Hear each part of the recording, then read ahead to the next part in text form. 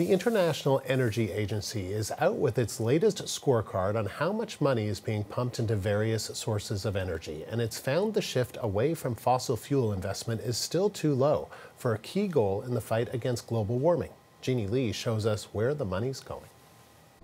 There are 181 pages in this annual report card, so let's just go over some of the highlights from the International Energy Agency, which says that total energy investment this year will total $2.8 trillion.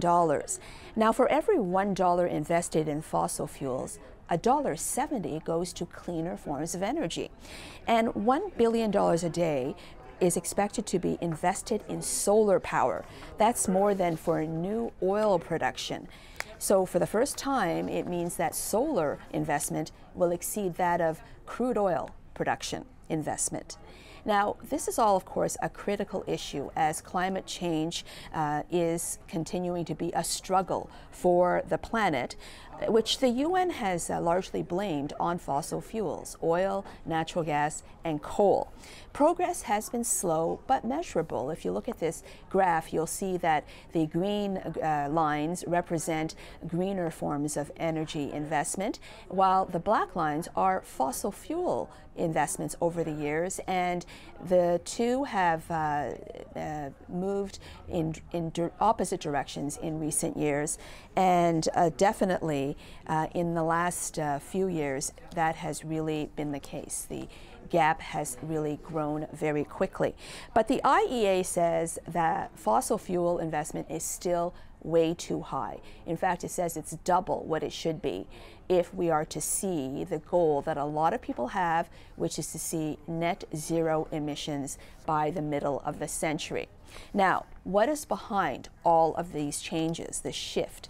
Well, a combination of things, including from the IEA itself, which has called for investment in oil to be stopped, for people and businesses to stop putting their money in oil.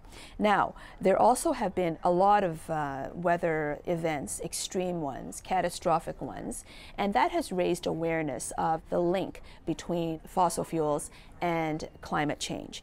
And there's been also time and adoption of new policies by governments. Here's what we mean by what has contributed to this shift. The cheaper costs of solar, wind, and other clean technologies with progress tends to encourage even more investment in those areas. The other thing is that governments, some governments have realized that having cleaner sources of energy do help the climate and also makes sourcing energy more secure, so that they're not at the whim of, say, oil-producing nations, OPEC, that may control supply. Now, the other thing is the governments have increasingly started to offer more incentives for things like solar panels and electric vehicles and batteries.